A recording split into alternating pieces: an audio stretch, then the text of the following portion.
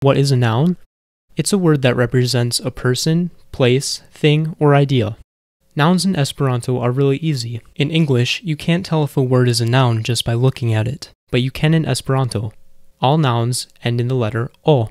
This makes it really easy to recognize in Esperanto and easy to remember. One example is tree. In Esperanto, this uses the root word arb plus the O ending, so a tree is arbo. Another example is dog. In Esperanto, this uses the hund root plus O, so it's hundo.